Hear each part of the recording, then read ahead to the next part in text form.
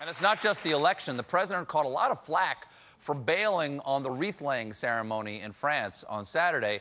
And Trump told aides he thought he looked terrible and blamed his chief of staff's office for not counseling him that skipping the cemetery visit would be a public relations nightmare.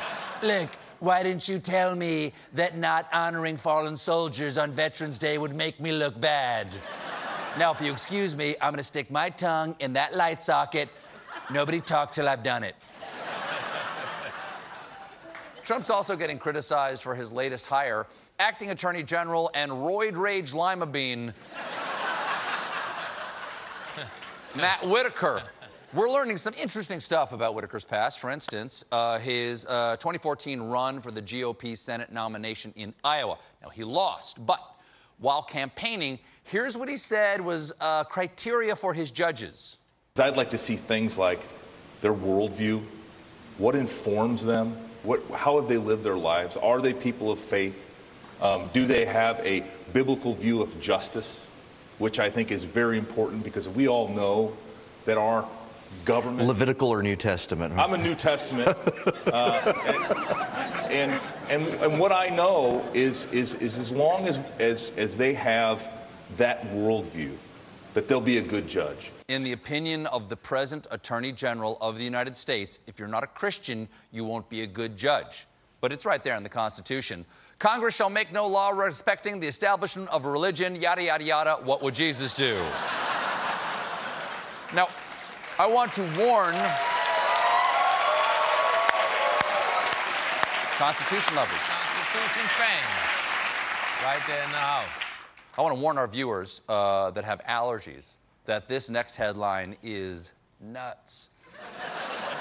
Because today, we learned that the acting Attorney General of these United States, Matthew Whitaker, is steeped in time travel and Bigfoot. Now, before we go any further, I just want to say that there's serious debate over whether Whitaker's appointment is unconstitutional and might obstruct justice. But tonight, Daddy don't give a damn. I want to talk about time-traveling Bigfoot man. Because here's the deal. Whitaker, this is true, Whitaker was a paid advisor and hot tub pitchman for a company called World Patent Marketing. Well, in 2013, Whitaker's company claimed to have DNA evidence proving that Bigfoot exists. Now, quick aside. I worked for The Daily Show way back in the day, even before Jon Stewart, in the Craig Kilburn era. And we miss you, Craig. And back then, I interviewed a lot of Bigfoot enthusiasts, okay? For instance, once I interviewed a guy who said that Bigfoots were endangered, and we had to have breeding pairs brought together and breed them in captivity to save the species. Wow. Another time, I interviewed a guy who said that there were too many Bigfoot, they were overpopulating, and we had to cull the herds to save the species. Now, fun fact, I interviewed those guys on the same day, and either one of them would make a better attorney general than Matt Whitaker.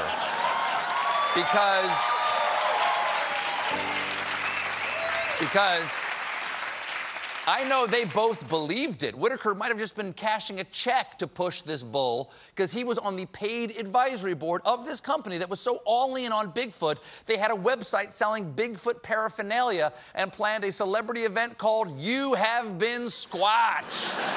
But Whitaker wasn't just working for Bigfoot hucksters. They were also selling a time machine, which they said could be possible perhaps within the next decade, suggesting users might relive moments from your past or visit your future. It is possible. It is possible. Let's visit the future together. Okay. Here we go. Okay.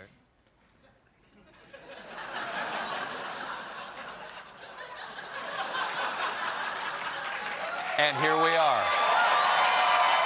Wow! Wow! You felt that time warp?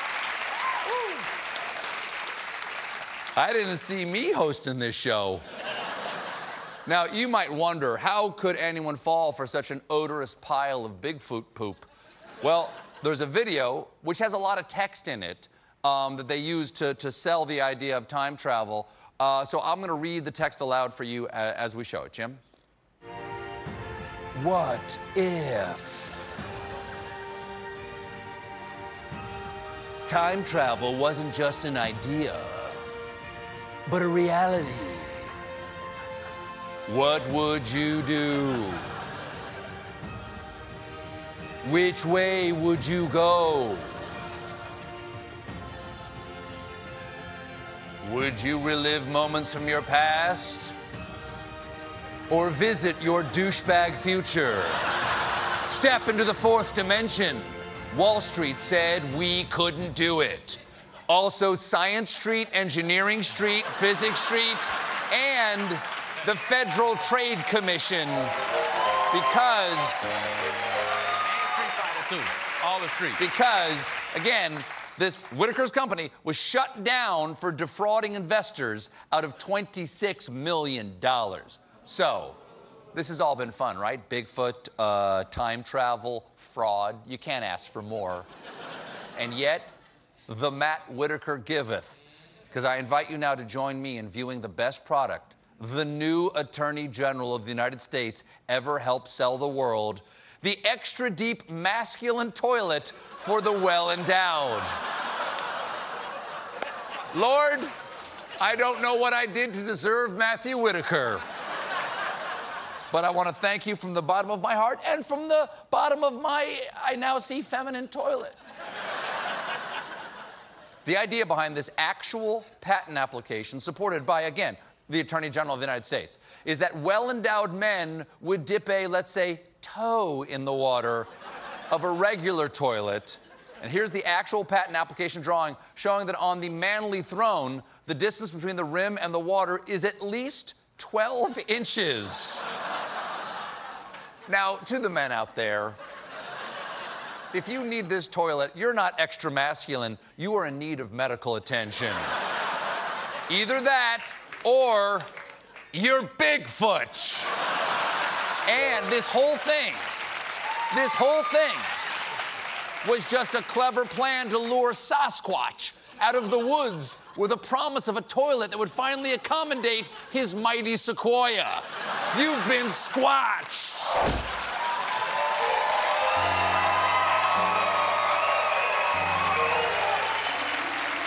All true. All true. Not making any of this up. I also want to point out that whenever I try to Google, say, hints for the new Zelda game at work, I get blocked by the CBS firewall. But this morning, and this is true, the writers working on this part of the script Googled world's longest penis. No problem. Also, congratulations to Jonah Falcone of Brooklyn, New York. Contact the Attorney General about a toilet that might be right for you. Here's their description of, again, the masculine toilet.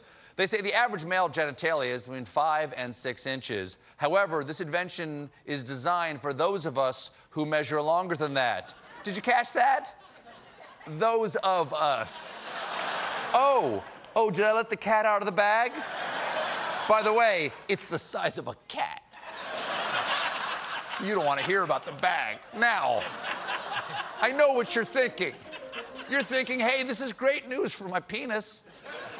But does the Attorney General of the United States, Matt Whitaker, have anything for my testicles? Don't worry. World Patent Marketing also had a product called Snowballs, cooling underwear designed to maximize fertility by lowering the temperature of your testicles and help you optimize the production of natural testosterone. Yes, Snowballs make you more fertile, assuming you can find a woman willing to have sex with your ice-cold junk. Now, Frosty the Snowman. Wow. So how does a flim-flam man like Matt Whitaker become the top law enforcement officer of the United States? Well, obviously the same way you sell time travel, with a video. What if not only did the Mueller investigation end, what if Robert Mueller was never born? Also, maybe, don't have Eric? Wall Street said we couldn't do it. So did Albert Einstein. Way to go, Einstein. Create your own future. Time travel. Bigfoot. Extra masculine toilets. Can Bigfoot stop Robert Mueller? On a time-traveling extra-masculine toilet? If you think this is a fantasy, you have some sick fantasies. Step into the 12-inch dimension. Matt Whitaker for Attorney General of the future. We have the technology. Technology powered by Jesus.